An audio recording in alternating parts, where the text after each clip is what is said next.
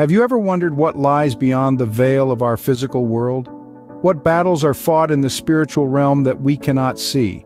Today, we're delving into a captivating concept from the book of Ephesians in the New Testament: principalities and powers. In the 6th chapter, 12th verse of Ephesians, we find a profound statement.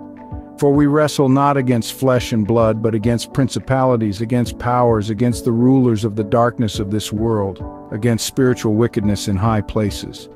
This verse reveals the unseen spiritual warfare that is constantly taking place around us. So what exactly are these principalities and powers? In the original Greek text of the New Testament, the word translated as principalities is archai, which means rulers or authorities. It's used to denote beings who hold a high rank in the spiritual realm. The term powers, on the other hand, is translated from the Greek word exousiai, indicating those who wield authority. In essence, principalities and powers represent the unseen spiritual forces at work in the world, forces that are beyond our physical perception. They are part of the spiritual hierarchy of darkness that seeks to oppose the plans and purposes of God.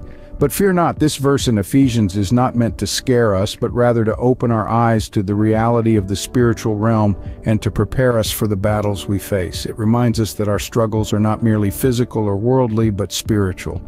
It's important to note that while these principalities and powers may seem formidable, they are not beyond God's control.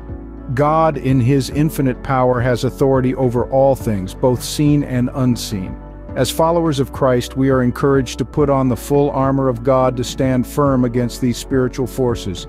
To summarize, principalities and powers represent the spiritual forces at work in the world, operating beyond our physical perception. They are part of a spiritual hierarchy that opposes God's plans, but they are not beyond God's control. As believers, we are encouraged to put on the full armor of God and stand firm in our faith, relying on His strength to overcome these spiritual challenges. Spiritual warfare may seem daunting, but with understanding and the right spiritual tools, it becomes a battle we are equipped to face. So keep your faith strong, arm yourself with God's Word, and remember that the victory is already won. If you found this discussion enlightening and wish to delve deeper into topics of spiritual warfare and Christian theology, don't forget to like this video, leave a comment, and subscribe to this channel for more insightful discussions. Remember, the unseen is not to be feared but understood. Thanks for watching, and may your journey through the spiritual realm be guided by wisdom and faith.